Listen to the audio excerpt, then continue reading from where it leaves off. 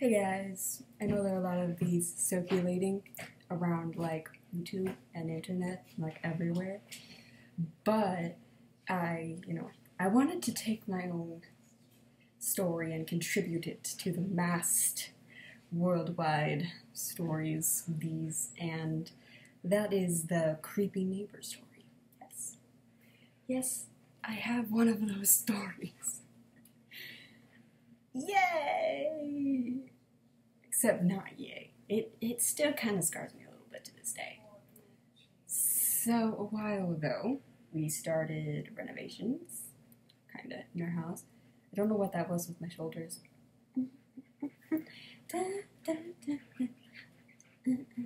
Okay, that was fun.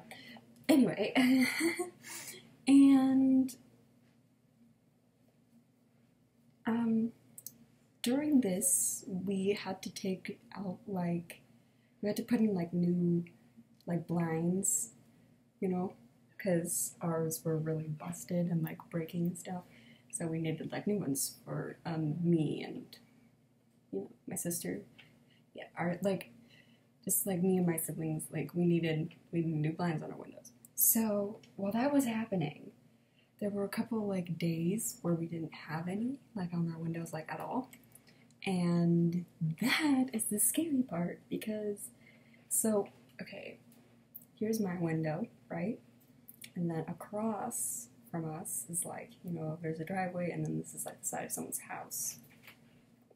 And there's a window, and they can see into our side of our house, and my window is so there's a window directly across from each other. And there was this really nice couple inside. They were older, and we got along, I guess. Yeah, life was good. But then, while our blinds were down, they could see straight through our window at all times of the day. And that scared the heck out of me because I had the top bunk, so they could see me the clearest. And every night as I was writing in my journal or doing anything in my bed, I would wake up and how you you wake up and then you sit up and you're do I have to get out of bed? Do I have to move right now? No, you don't. I lay in bed for I wake up and then I lay there for an hour. I'm just let me think for a moment. And then a moment turns into 30 minutes, and then 30 minutes is 45, and then 45 is a whole hour. And the next thing you know, I'm you know what? I'm hungry. But that's way sidetracked. What I was trying to say was yeah, so he could, this neighbor, this dude could see me all the time. Now, whenever I was in my bed, because there were no blinds. And as scary as that is, because it's just this dude staring at me through my bedroom window, it gets worse. See, there was a moment where,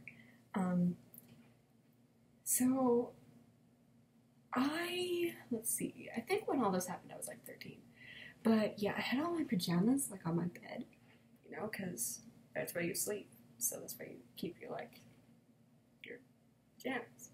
So yeah, I would jump up or climb up the bed and grab my PJs. And one night when I was doing that, I already had taken my shirt off and I was gosh dang it, forgot to grab them before it actually started getting changed. And so I had to climb up my bed to my bunk and grab my PJs. And as I was doing that, I turned and looked through at the window, and he was there staring at me. And I was this 13-year-old in a bra, and I was holy crap. So I just jumped back down. I was laying on the floor and I was you know, hey sister, like, I don't know. I don't know if I want to say her real name. We'll just call her Rebecca. I don't know. It doesn't really matter. I was like, hey, can you help me? And she's like, oh yeah. And she grabbed them for me. Because, you know, she wasn't changing into pajamas yet. Like I was.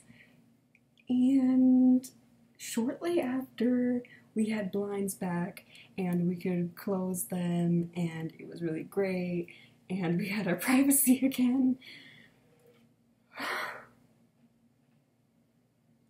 That,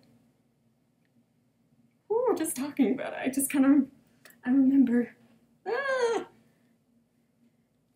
I don't know why he was looking through the window, but like,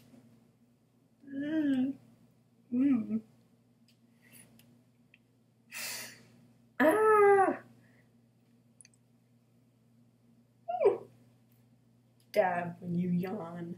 Hey, that's how the dab was invented though. Someone was sneezing or yawning and they were like, and then it was a dance move. Simplest things start trends. Who knows, maybe in every YouTube video someone's gonna be doing a dance break like me when I started doing the shoulders thing. So random. Anyway, so that is it.